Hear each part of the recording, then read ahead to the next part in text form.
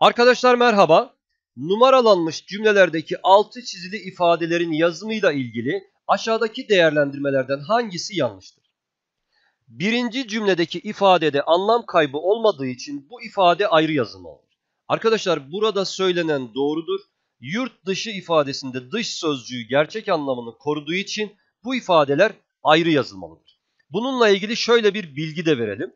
İkinci kelimesi iç, dış ya da sıra olan bütün ifadeler ayrı yazılır. Örnek verelim. Mesela hafta içi ya da yasa dışı ya da arkadaşlar yanı sıra. Şimdi ikinci sözcükleri iç, dış ve sıra sözcüklerinden oluştuğu için bu ifadeleri nasıl yazdık? Ayrı yazdık. Yani A seçeneğinde söylenen doğrudur.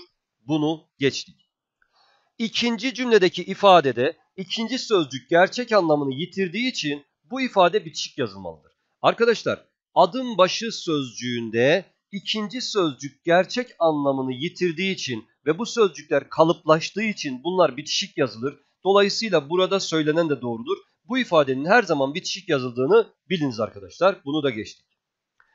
Üçüncü cümledeki ifade ünsüz benzeşmesi kuralına uyularak 2015'te şeklinde yazılmalıdır. Arkadaşlar burada bir hata var. Nedenini söyleyelim. Şimdi bir defa bu cümledeki D bağlaçtır ve ayrı yazılmalıdır. Cümleden çıkaralım. Anlam bozulmazsa bunun bağlaç olduğunu ispatlamış oluruz. Çıkarıp okuyorum. 2015 atanmayı bekleyen öğretmenler için umutlarla dolu bir yıldı. Arkadaşlar cümlenin anlamı bozulmadı. Dolayısıyla bu ifadenin ayrı yazılması gerekir. 2015'de yani bu şekilde. Dolayısıyla C seçeneğinde bir hata yapılmış. Cevabımız C seçeneği oldu. Diğerlerine bakalım.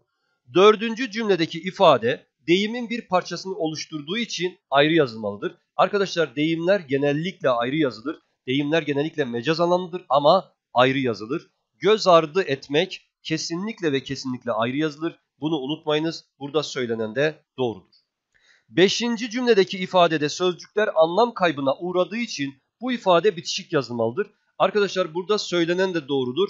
Eni konu demek ayrıntılı bir şekilde demek. Yani buradaki sözcüklerden ikisi de gerçek anlamını yitirmiştir. Dolayısıyla bunlar kalıplaşmış. Nasıl yazılmalıdır?